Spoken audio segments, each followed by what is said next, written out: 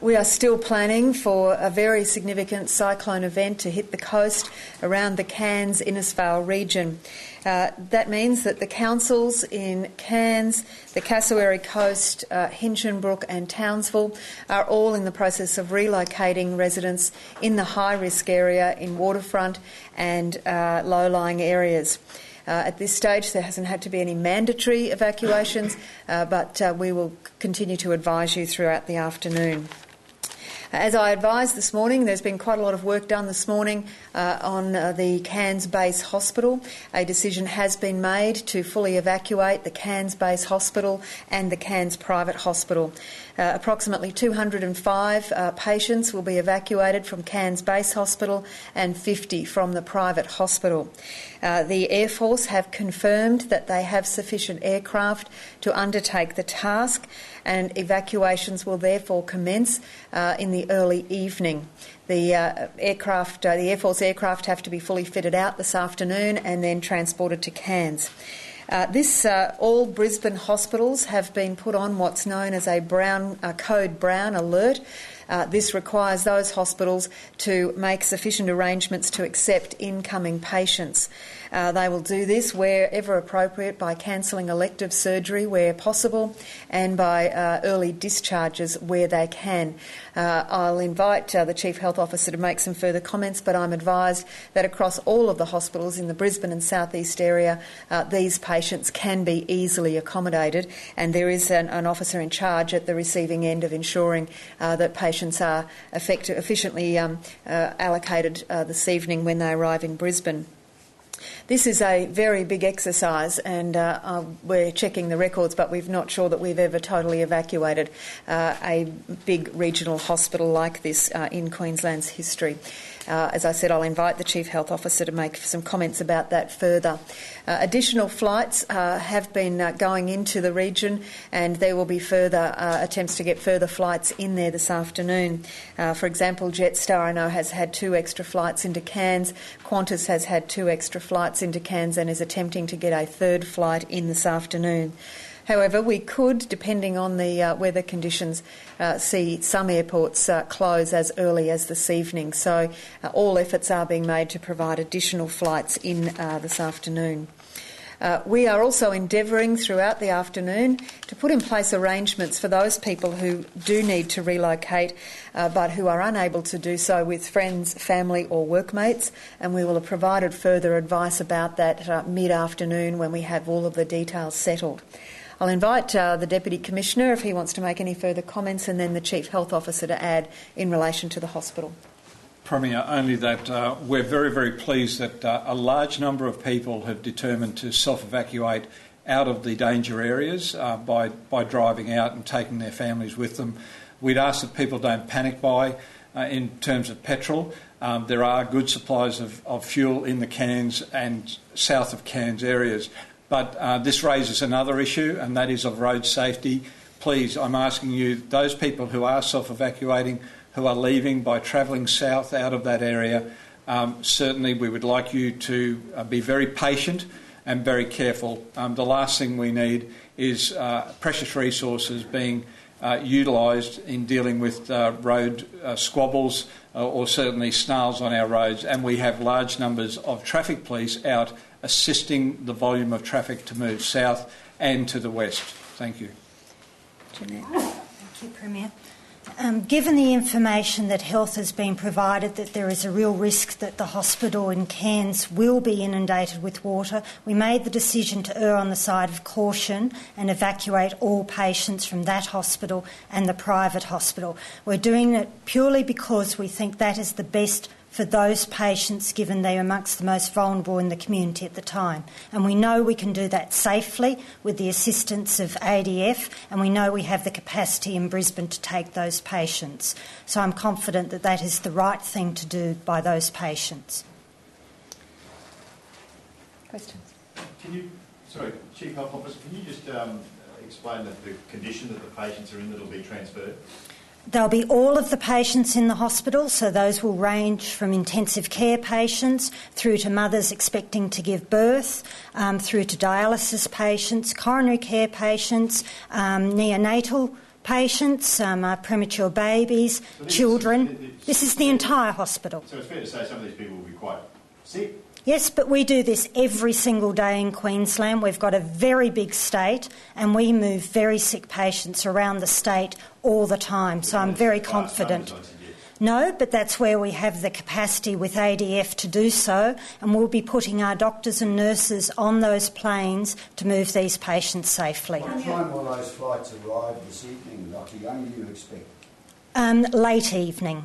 After 10, 11? At the moment, that's still being worked through logistically. Will there be a fleet of ambulances here to transport them? Is that there will be. We'll have a staging post managed at the airport so we can manage the numbers that are coming in and then distribute them out to the hospitals in Brisbane. Are on standby for that? QAS has got all that in hand. How many patients can be transported in each sort of Hercules aircraft? That's being worked through with ADF at the moment. Premier, is Cairns still the big danger area? Current modelling certainly has Cairns as the largest centre likely to be affected by the crossing of this cyclone, but still down south of Cairns, wherever this crosses, the area south of it will be hardest hit, so we're still very concerned into that Kasserine Coast area, which is cities or towns like Innisfail, Mission Beach, Cardwell, further into Hinchinbrook and into Townsville. Premier, what about some of the preparations for Palm Island and also remote Indigenous communities? The mayors of Palm Island, Wudjil and Hopevale have been part of the State Disaster Management hookup, and Palm Island has all of the storm surge modelling on the island and has put in place arrangements to ensure that people affected by storm surge can be located into other homes on the island. Similarly, Wudjil and Hopevale and of course Yarrabah east of Cairns, are all looking right now at the storm surge data and determining what, if any, relocations may need to occur. Yarrabah, of course, is particularly low-lying, and their council is working with the Cairns Council and the Bureau to work through exactly where they need to relocate people to. Has the cyclone crossed any small islands or any landmass at all? Not to my knowledge, no. I think the first thing that we'll see in our area, the cyclone cross tomorrow, will be the Bureau of Meteorology radar station on Willis Island, where there are 4 Bureau staff who will be gathered in the one cyclone Category 5 proof building, I would suggest. Have there been any forced evacuations at this stage? No. And do we know how many evacuations there have been? No, we have set up a phone line for people to register if they're evacuating, and we'll provide some more information about that this afternoon. But obviously people are doing this informally. They're going to their mother's place. They're staying with friends. So, no, it's not possible to track exactly how many, but we would be encouraging people later today, once they have relocated, to register and to let police know, because their friends and loved ones from around Australia will want to know where they are, and we don't want them to be inadvertently listed as missing. What is the traffic like out of there now? Is there problems on the road already? My understanding is that there isn't, but the volumes are growing, and we are encouraging people to make this decision early. If they're going to go, now is the time to do it. And we're grateful that people are taking what we consider a quite sensible action in this regard. Ian, you said it this morning that you'd make a decision, or a decision will be made by lunchtime today with regard to mandatory evacuation. What's happening with that? Certainly, mandatory evacuation can only be undertaken with the full support of the local councils, and they're meeting as we talk. In fact, I'm hoping to leave here and go and speak to the relevant officers and mayors straight after this meeting. So certainly we will have a better idea by the next time we provide you with information this afternoon. How far do they have to travel by car south to be out of the danger zone? Well, certainly Townsville is going to experience, on current modelling, the equivalent of a low Category 2 cyclone all the way down to about Home Hill, and we're advised that Mackay will experience similar conditions to a Category 1, which is similar to what was involved with Tropical Cyclone Anthony just the other day. So in reality, we would like people to get as far south as possible, quickly as possible, without, of course, breaking the rules. But Mackay is probably a target area for complete safety. Premier, have you worked out the alternative medical arrangements for Cairns yet? No, I'll invite Janet.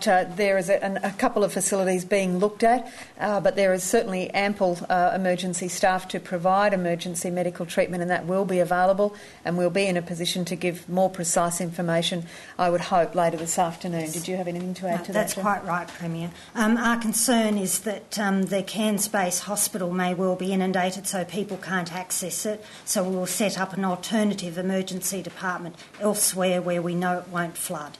What hospitals are they patients being taken to in the southeast? At the moment we have Princess Alexandra, Royal Brisbane and Women's, the Children's Hospital, all on standby, and QE2. Are most of the buildings in Cairns built to withstand a cyclone of this size? Buildings in North and Far North Queensland since Cyclone Tracy, buildings built since then, have been required to be built to cyclone standards. So whether they're homes or schools or any other office block, they've been required under the building code to be built to a certain cyclone standard. Obviously, in well-settled areas like Cairns, there are many older homes that will not have been built to that standard, and people who live in them will know that. That's why we're encouraging them to make sure that they are in the safest place that they can be. If it's not a silly distinction, are you more worried about the wind or the flooding out of this, or is it both angles?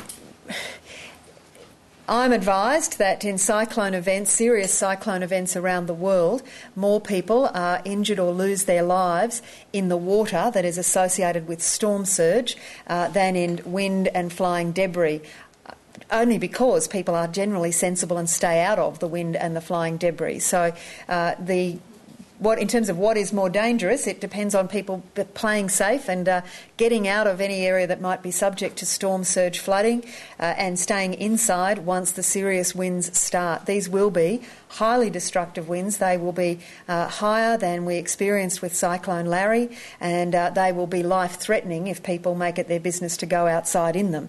So loss of life and serious injury ultimately will depend in some respects on people being sensible, listening to the warnings, taking advice, and not treating this as a tourist event. It will be a display of the awesome power of nature, but it's not something you want to go outside and watch. How long will you give them before you physically move them out, mandatorily move them out? Certainly we hope that most people will move when instructed to do so. And if they don't, what's the latest that you will send people in to shift them? Well, door knocking is already starting in these areas to warn people and to ask them to move voluntarily. The mandatory issue comes in when we actually direct them to move. The problem then becomes one of capacity, because if we have large numbers of people who are still in place that we're asking to move, obviously there are practical issues in how do you actually forcibly ask large numbers of people to move when you're moving towards a very dangerous event like this. So there are some really critical factors in the practicality of... So what I'm trying to establish is what's the latest that you can do this? Certainly. This will go on throughout the night if necessary.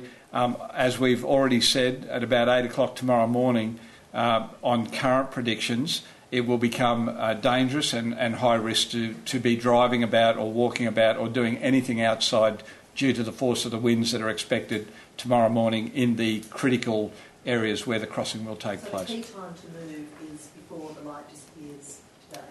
Partly, but certainly it doesn't stop us working right throughout the night, and we're capable of doing that. Are you concerned about cyclone watches, like during the actual cyclone? Like, will police have to patrol the streets for that reason?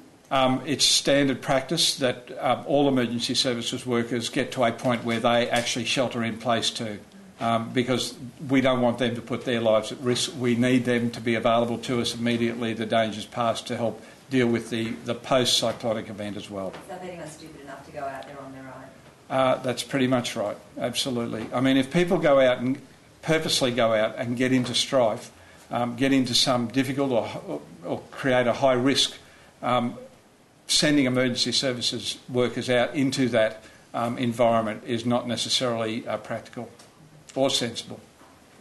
Premier, are you still anticipating a 3:30 update? Yes. Will there be more like this evening, or are they going to continue? We will have an update from the Bureau at 5, and I'm already agreed to a number of live crosses into news with any updated information out of the 5 o'clock, and there won't be any further updates after that. Not scheduled, but if anything dramatic happened, we would of course advise you through alerts and other press releases. So 3:30 here, and then further advice out of the 5 o'clock State Disaster Management Group, where we have that'll be the latest modelling, the last modelling for the day from the Bureau, and then no scheduled updates beyond that, but then again tomorrow morning at 9:30. And is there any further update from you on airports and definite times of closures? I hope to have that by 3:30. Thank you.